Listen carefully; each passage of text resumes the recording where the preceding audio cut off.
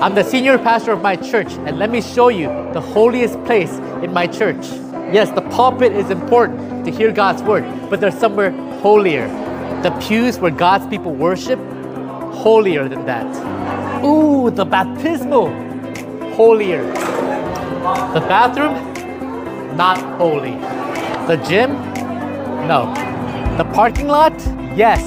This is the holiest place because this is where the church meets the world. Do you leave God's word on the parking lot, or do you take it to apply it in the world?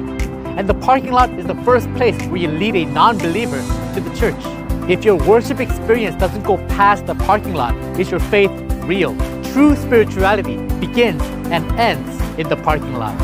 Right here, the holiest and most powerful place in the church is not inside, but out in the parking lot. Subscribe to get stronger in your faith.